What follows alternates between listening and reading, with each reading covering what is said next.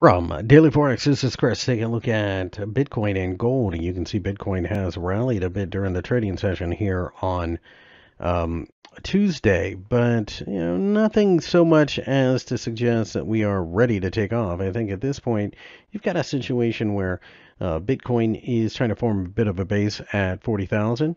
I do think there's a lot of work to be done here. I don't think that it's going to be easy to break out to the upside. 50-day EMA and 200-day EMA both cause some headaches.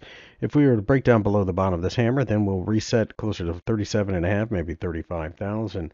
Gold has had a rough day, to say the least, on Tuesday. But having said that, it's also a market that is still very much in an uptrend, and therefore I think it's probably only a matter of time before we see the market try everything it can to rally and continue going higher. I like the idea of buying dips. I like the idea of buying value.